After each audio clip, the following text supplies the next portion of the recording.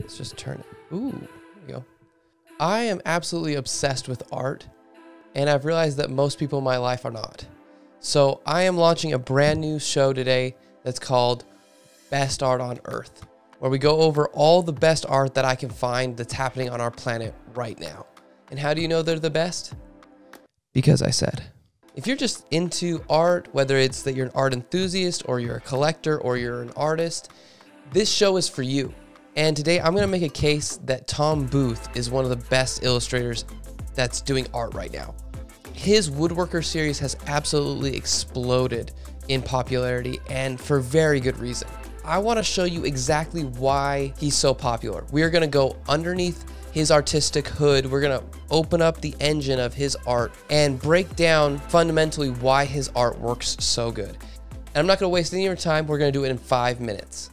So let's switch camera views and break down why his Woodcarver series is one of the best illustrations out there right now. So the main thing that we need to remember here while we go over this is that Tom is an illustrator, and an illustrator's job is to tell as much story with their art as possible.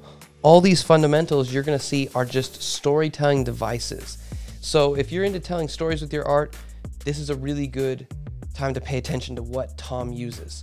So first, storytelling and art fundamental that he uses, shape. Tom knows how to use shape better than almost any artist I've ever seen. Immediately when you look at this character, you can see the blockiness that is these squares that he's used in his character. And the size of these hands, these square giant hands, it tells you who this character is. Even these circles have a lot of girth to them. And what it is it's telling you how strong and powerful this character is. If you look at it, almost all of Tom's pieces of his character here are based off of different shapes. And by putting this character up against his female carving here, the smoothness that is her shapes. So this shape language really helps him convey who these characters are without any words. Just immediately when you look at it, you know who they are. So the next major fundamental I'm seeing everywhere in this piece is texture.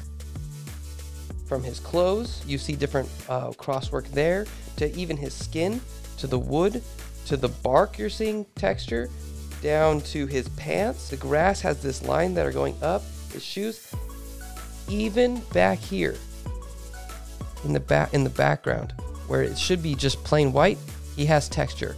Texture is touching every part of this piece. Now here's the cool part about that. I'm going to zoom in so you can kind of look at all the different texture that he's got going on here.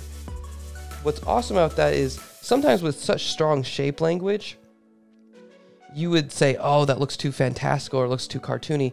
So by adding this texture in, he makes it feel like it's alive. So it doesn't matter that maybe the proportions aren't perfectly human on this character. He's found another way to breathe life into it, and it feels so real, even though it does have more of that cartoony proportion.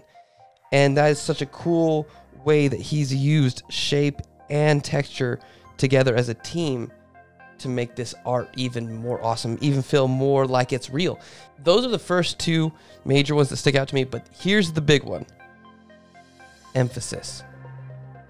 This piece is a masterclass in emphasis, okay? Let me show you why. So the main thing that I'm meaning when I say emphasis is focal point, which is, in my opinion, right here, or even more so right here. The focal point is what the artist wants you to look at least to start, okay? And he's used at least 2 or 3 of these other fundamentals to get you there. First, color. If you look at the color from here and here, you would say they're almost the same color. He's just slightly darker than her, but it's not about their color as much as it is the colors that are around them. If you look at everything he's wearing, if you look at here, he's got these dark greens and dark gray blues, and even the pants here are more of the blue. Everything that he is wearing is on this cold scale right here, okay? And if you look over at her, yes, she has very similar skin tone here, but if you look over at what's surrounding her, dark browns and oranges, immediately the colors hop to here with not necessarily orange, but more of these skin tones, reds, dark browns, kind of what he's trying to say in the story is that she is some kind of warm, sweet memory in his mind, and he's almost stuck in this cold world on his own now. That's at least part of the story I'm getting here. Next, we're going to look at how everything in this painting is very straight up and down. Notice the tree, he himself is very straight up and down for the most part. Very flat here. The horizon's very flat. Everything's very 90 degrees. Even down here, you have all these lines, these grass lines that are pointing straight up and down, and the plants as well. And you even have the bark going up and down for the most part. And then you look at her, and she's the opposite. Again, contrast. She has all these really round lines going around her. First off, to frame her in this. Second off, you have all these flowing lines that are pointing to her. She is, for the most part, not only moving, where everything seems very stationary, he's very, standing in the same spot. She's almost flowing out of this tree. Everything about her is at an angle. Nothing is straight up and down. Okay? He's used contrast once again to create emphasis. And he's used color to create emphasis. And to go right along with this frame that we talked about here that he's put around her, you also have this white section.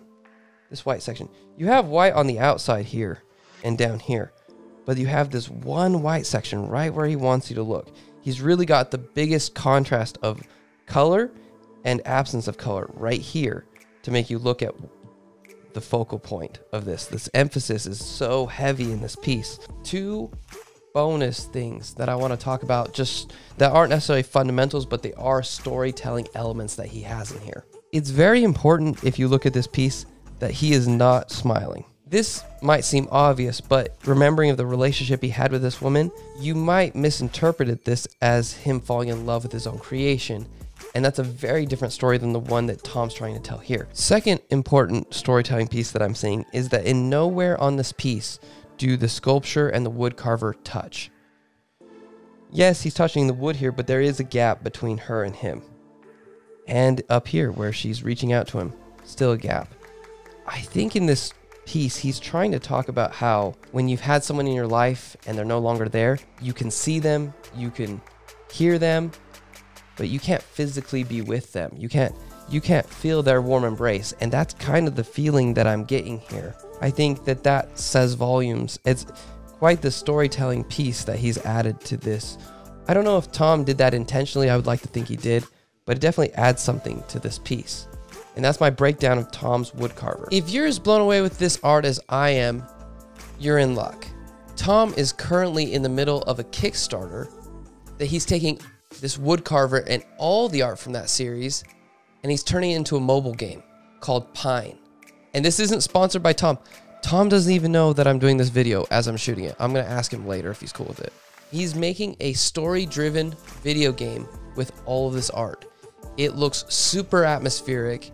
It looks gorgeous. Obviously, it has this art as its style. And you can get a copy of the game for $5. From what I can see on the Kickstarter, I'm super excited. If you want to back this and get in on this game, I'll put it in the description. If you're looking for a great indie artist to support, this is definitely one of them. I can't wait to do more of these episodes. This is super fun, and I'm very excited for this series. So, thanks again, and go check out Tom's stuff.